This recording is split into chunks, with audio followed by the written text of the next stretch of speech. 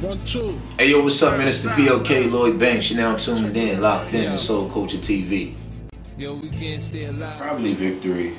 I had wrote a verse over Biggie Smalls' Victory, and it was actually the first record that I was able to perform. And it was like a 50-bar cadence, and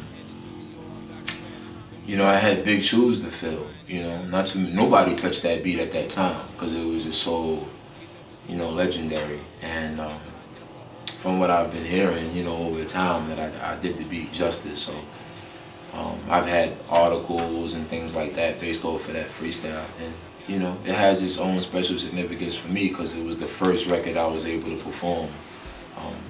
It wasn't even on the album; it was from a mixtape. So, and it also got me my first check, you know, outside of G-Unit. Like, that was my first check on a feature, you know. So it just, you know, for a lot of reasons, man.